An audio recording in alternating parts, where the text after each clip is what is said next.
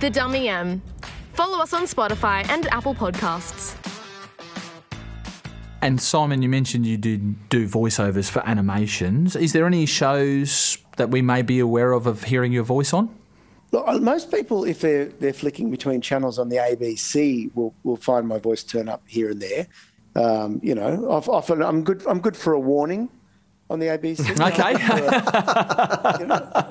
I'm good for a bit of the following program is rated N. Oh, nice. Coarse language, violence, and sex scenes. So a bit of that, or maybe coming up on Louis Theroux, Louis talks to more creeps. That sort of thing. The Dummy M. Follow us on Spotify and Apple Podcasts.